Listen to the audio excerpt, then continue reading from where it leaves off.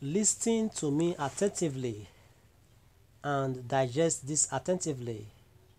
The international committee was a mirage group set up to make the masses through Reverend Nagashiko and his acolytes.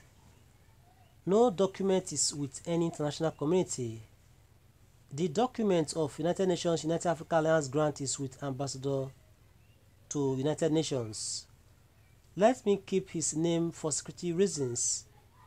The United Nations grant has been narrated in the transition document given to President-elect Tinubu. The incumbent President Buhari has discussed the grant with the President-elect Tinubu, and he has given his approval for the disbursement immediately after inauguration. The United Nations ambassador never asked United Africa Alliance grant to upload any data, but the mischievous data uploading was brought up through the Satanic and Ghost International Committee in conjunction with the demonic Reverend Nagashiko. The date for disbursement has been fixed and approved. The United Nations or federal government never asked Uaag for any fund whatsoever.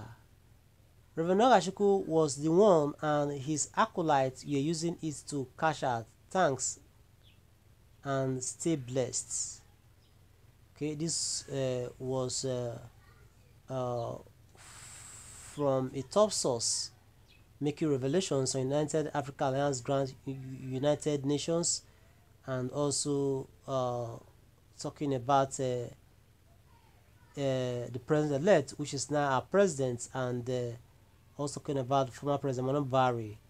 And this all can take for now, and this, and also talking about upload of data and Nagashiko. Okay, what's your take on this? Please drop your reaction in the comment section. Your voice will be loud and clear around the world, and ensure you subscribe to our channel for more updates from the Daily Express. Thanks so much for listening, and bye for now, please. Okay.